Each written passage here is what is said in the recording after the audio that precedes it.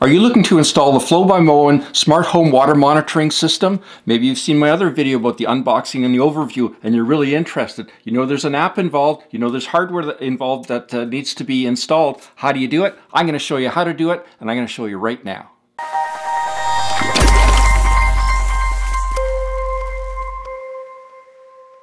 Hi, I'm Gary the Water Guy, and I simplify water filtration to help you conquer crappy water for your family. So you're going to need a few things before you get started. You're going to need a smartphone, you're going to need to have Wi-Fi at your installation location, and you're going to need to have hydro nearby. Once you've got that, let's get started. The first thing you need to do is download the FLO by Moen app onto your smartphone. You need to set up that app, and then you need to pair it to your hardware. Okay, so once you've downloaded the app, then you open it up on your phone, and then you need to create an account. So you press create new account. You put your email up here, and then you create a password, and then they're going to ask you to confirm that. And then you press next, and it's going to ask you just some information about yourself. First name, last name. So typically that would be your cell phone number. And then you can read the terms and conditions if you so choose. Once you agree to it, you check and you go to next. And so they're going to send you an email to verify your account. So they actually want you to verify it from your phone. So you go into your emails. There it is there. And you click the big green button, and it's going to want to open the page in the app, and so it does. We're going to allow it to send us notification because that's one of the whole point of having this, and then it's going to give you some more information about how the system works, etc. You can click learn more to learn more, and they're going to try to sell you some options, etc. So we're going to go back into the app and close this out. And so we need to start by adding your home and what kind of a home it is. It's a single family home, etc. So mine's a single family home. It's my primary residence. And then we go on to next. And give your location by a name. I'm just going to call it house.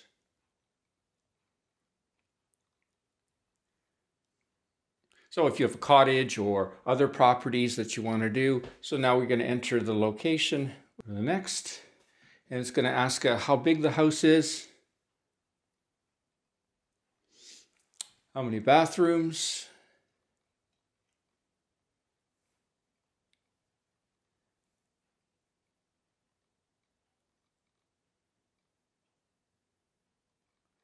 and it's going to ask what type of plumbing we have here. Mine's a little bit older house, so it's copper. It's asking if I know where to shut off the water to the house. What is the source of the water? Mine's well water. So we continue on, and it's going to ask what we have in this home. We do have a bathtub. Oops. Do have a dishwasher, no hot tub, refrigerator with ice maker, washer, dryer, and we don't have any of this outdoor stuff. It's going to ask if we have tankless hot water heater. No. Expansion tank. We do have one of those. Whole home filtration system. We do have that. Recirculation, reverse osmosis. Yep, we do have that. Come on. And a water softener. How many people live in this location? And there's only 2 of us at this point. Set water consumption goal. 80 gallons per day, total people 160 gallons a day. Sure, that's a fair goal. Homeowners insurance. Please let us know who your water utility provider is. We don't have one because we're on well water.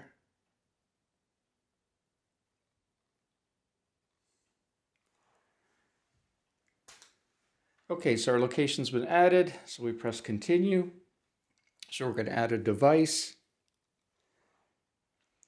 Okay, so we've got a 3/4 inch smart water shutoff, that's what we're adding here today. So we click on that. So we're allowing it to give your smart meter a name. Just going to call it FLO by Moen.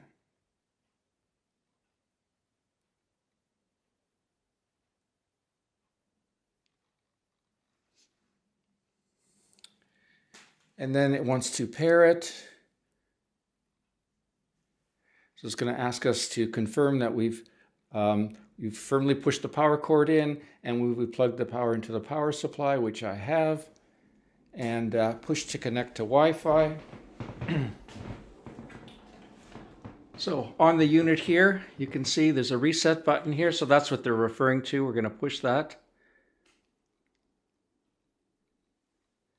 Press and hold the button until the white light begins to blink, then release the button.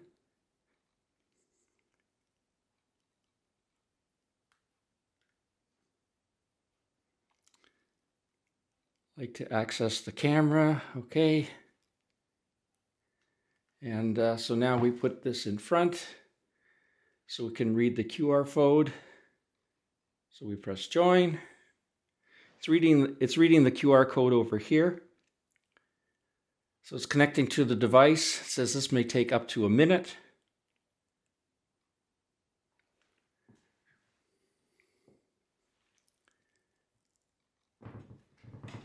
Okay, so now it's asking which internet we're going to connect to, and this is mine here.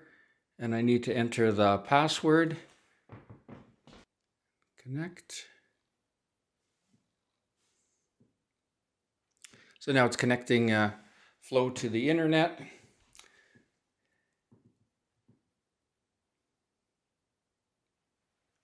So pairing is complete, great. So now we go to the dashboard. And so it says FLO by Moen needs install, so that's what it's waiting for. So we'll go to the installation next.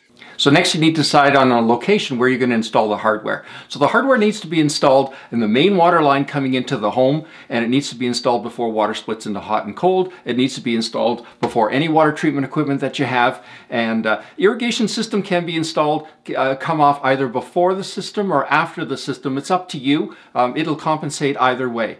So in my home, this is the main water line that comes in. We're on well water here. So this is my main shutoff. So the first thing you want to do is, once you've chosen a location, again, you want to have somewhere that's fairly accessible. This is with the location that we chose here for my installation. It can either be installed vertically like this one or horizontally. It really doesn't make any difference to the hardware. So your first step is to shut off the water. And then you need to open some faucets in the house to drain all the water down and drain as much water out of the plumbing system before you cut any pipes. So let's take a second to talk about fittings. So the fittings you purchase will be dependent on what type of plumbing you have in your home, where you're installing the hardware. So for example, in our case here, we've got 3/4 inch copper. So what we're doing is we have this 3/4 inch to 3/4 inch threaded fitting. So any fitting that you purchase is going to have to go to 3/4 inch male thread, because it's going to thread into this fitting that comes with the hardware. So as you can see, it threads in like so, right? Okay. So again, if you've got 3/4 inch PEX, then you can get 3/4 inch PEX to 3/4 inch threaded, or if you've got 1/2 inch PEX, you can go 1/2 inch to 3/4 inch threaded. You always have to go to 3/4 inch threaded. And if you want to go with a quick connect fitting, same scenario here. This is 3/4 inch, but you can go to 1/2 inch if that's what size your plumbing is. All right, once you've got the fittings for your installation, then the next step is going to be to cut the pipe. So you're going to want to make the first cut in the pipe. You're going to have to put a bucket underneath or something like that to catch the water that flows from it. Once you've made your first cut, you're going to need to determine what distance to make the second cut to allow for the system to be installed. All right, so by the way, I should mention at this point, it does have a flow direction on the unit, so you're going to have to be careful that when you install it the correct way. In our case, the water flows up, so that's why we end up with ours installed this way, with the arrow going up. All right, so then the next stick, the installation kit comes with this little spacer, and when I first saw it, I wasn't really too sure how useful it would be, but my installer said when he installed this in my home that this was super useful to determine the distance. And because it was a lot easier to work with this than it was to work with the actual hardware itself. All right, so what you need to do is you need to remove this, and then you need to remove the end caps. Once you've removed them, you'll see that there's some O-rings in there. Make sure you don't lose those O-rings, although the system does come with an extra set of O-rings. So we'll take that off. All right, great. When the installation is complete, you're going to end up with this mating up to this spacer. Well, like I say, the actual hardware is going to be here, but this is going to give you the size. And then this cap is going to go on here, and you're going to tighten that down like that. And then this fitting is going to go inside here.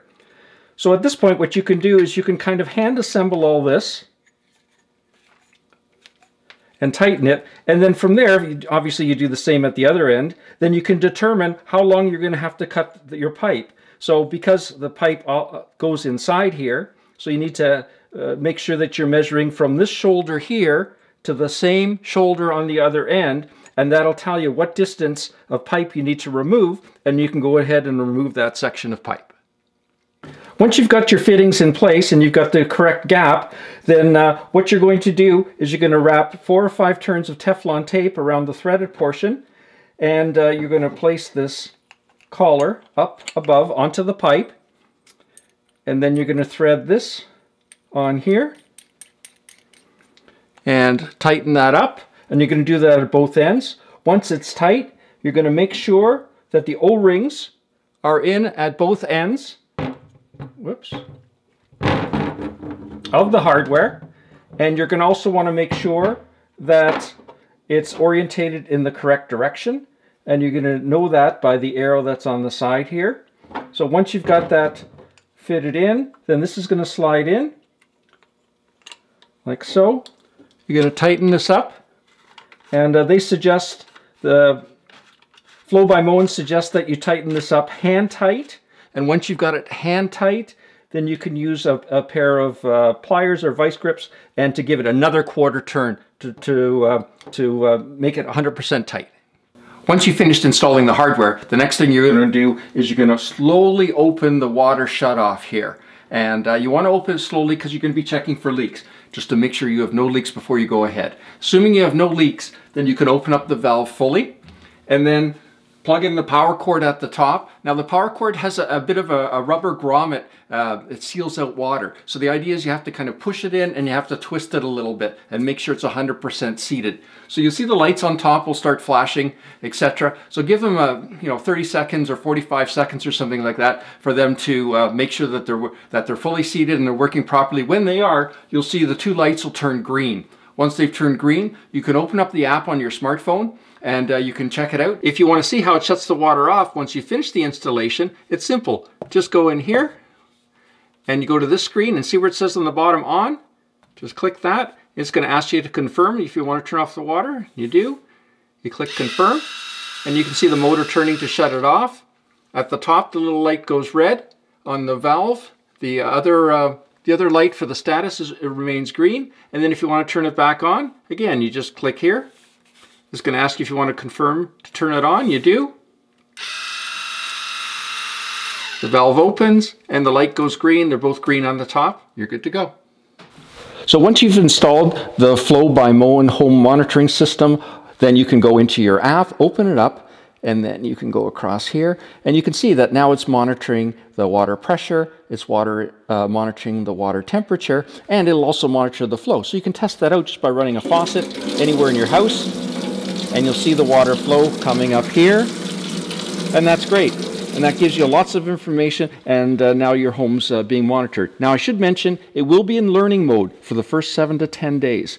And what that means is your home isn't protected for those 7 to 10 days. What it's doing is just learning the pattern of how you use your water. If you have water treatment equipment going during the night, or if you have a reverse osmosis, it learns that pattern. So after 7 or 10 days, during that 7 to 10 days, it'll give you a message here saying that it's in learning mode. After that, this will come up and it's saying you're secure and you're protected. I should mention at this time too that we offer discount pricing and free shipping on the FLO by Moen smart home water monitoring system and leak detection. You can go to our websites, either waterestore.com or waterestore.ca in Canada.